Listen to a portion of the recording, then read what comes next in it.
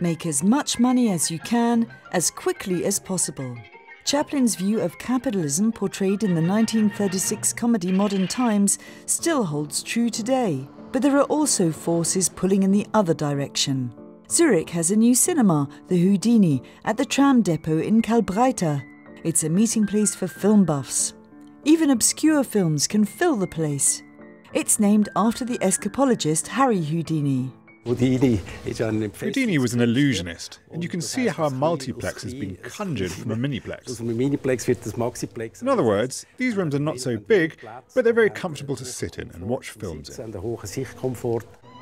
The cinema was financed by the Alternative Bank Switzerland, which seeks alternatives to so-called turbo-capitalism. Some believe turbo-capitalism lacks the brakes and counterweights to make the system balanced. ABS supports small social, ecological or cultural projects. From the very beginning, we thought it was a good thing that the Houdini cinema's film choices were not made for purely commercial reasons.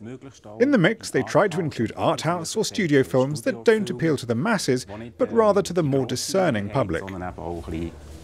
Ich sage jetzt mal, auch ein bisschen anspruchsvollere Bedürfnisse so abdeckt. Neither the bank nor the cinema's shareholders are expecting to make huge profits. Our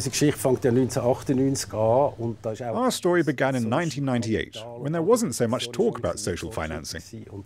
The ABS was one of the only banks that wasn't fixated on making money, but instead focused on cultural sustainability, environmental protection and social projects.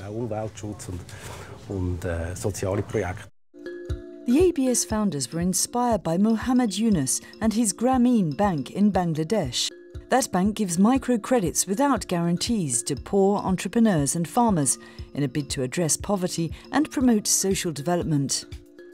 Mohammed Yunus received the Nobel Peace Prize in 2006. He called for Western industries to also become socially engaged. ABS took up the call, and these are some of the projects it backed. The Swiss label Remi, which produces fair trade organic cotton. A company that collects seeds from old indigenous plants to guarantee biodiversity in Switzerland. A tiny hydroelectric power station in Souche. And the Kurhaus or Spa House in Begun, which had to be renovated. But what do all these have in common? The common theme is providing access to capital for projects that are relevant for society. In Bangladesh, the contributions were small. It was about creating independence. Here, they're bigger. But the basic theme is access to the capital market for forward-looking projects that have not yet been set up.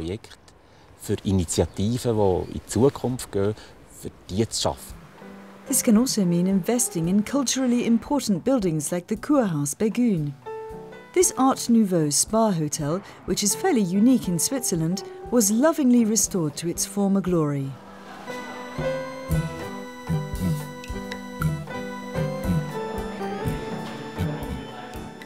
At the end of the 19th century, there was a hotel boom in Switzerland, and there were hundreds of lovely Art Nouveau buildings like this. Now things are different.